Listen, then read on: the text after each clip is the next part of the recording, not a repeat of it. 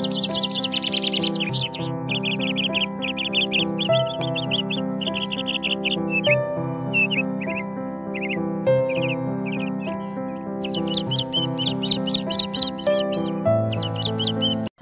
பிரியமானவர்களே, மணிமே மாதா ஜெபக்குழுவின் காலை பணித்துளி நிகழ்ச்சி வழியாக உங்களை சந்திப்பதில் மகிழ்ச்சி அடைகிறேன். இந்த தியானத்தின் கடவுள் பணித்துளிகள் ஒவ்வொரு நாளும் நம்மை நனைத்து அவர் பிரசன்னத்திலும் இறை வார்த்தையில் வளர்வோம், வாழ்வை வெற்றியாக்குவோம், சிந்திப்போம், வாழ்வாக்குவோம்.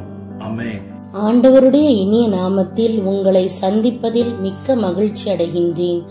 நாம் இன்று தியானிக்க எடுத்திருக்கும் தலைப்பு, நீதிமான்கள் நிச்சயமாக துளிர்ப்பார்கள்.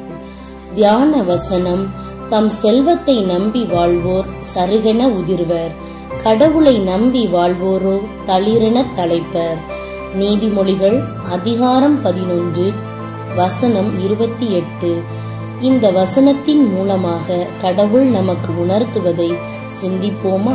செடியோ கொடியோ மரமோ துளிர்விடும் போது அது உயிருள்ளதாக காணப்படும். அதில் மறுபடியும் பசுமையை காண முடியும். அதற்கு உண்டான பலன் கிடைக்கும். நீங்கள் நீதியாய் காரியங்களை செய்யுங்கள். உங்களால் உதவ முடியுமென்றால் உதவுங்கள். பழிவாங்கக்கூடிய நேரம் அல்ல. நன்மை செய்வதால் நீங்கள் நீதிமானாய் காணப்படும் போது என்ன துன்பம், அழிவு, நஷ்டம், கண்ணீர், ஏமாற்றம் வந்தாலும் ஆண்டவர் உங்களை துளிர்க்கவும் பண்ணுவார். முடிந்தது என்று சொன்ன விஷயத்தில் துளிர் காண்பீர்கள். வளர்ச்சி உண்டாகும்.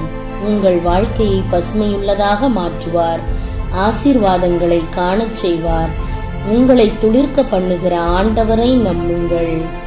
சிந்திப்போம், வாழ்வாக்குவோம். நாம் ஜெபிப்போமா?